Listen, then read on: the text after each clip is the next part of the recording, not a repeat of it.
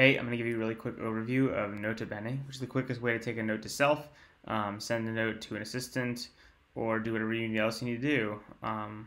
So here, I'm just typing a note out. I open my composer, I'm going to hand it to self, and boom, you'll see it show up in a second. Audio recording super valuable, so you can literally just hit record. You start saying stream of consciousness, what's on your mind, what you want to remember, a really interesting conversation, whatever. You hit send. I'll send this case to Trello just for the sake of demonstration. I can go ping pong, hello, and I also add an audio note on top of that, so I'm speaking and expressing some stuff with a note. I hit send. I'll send this to Evernote just for the sake of demonstration. Those all just dash off and you're done. And it's the quickest way to kind of basically open a composer easily from the dock and just get a note off your mind to whoever needs to process it, whether it's you or someone else. So there it comes. You see over here, it came into my email. Here it is in Trello, the transcription as well as the recording.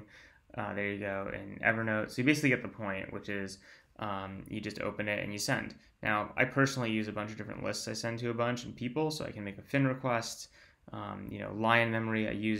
I send my thoughts to my young son's journal, so when he does something important or cute or a milestone.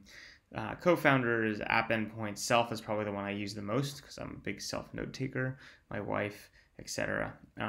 You configure these basically by just adding a recipient group, who you want to send to, multiple email addresses, a nickname for it, a prefix for the subject, some postfixes in the body and the footer, and then a few key options about location and transcription.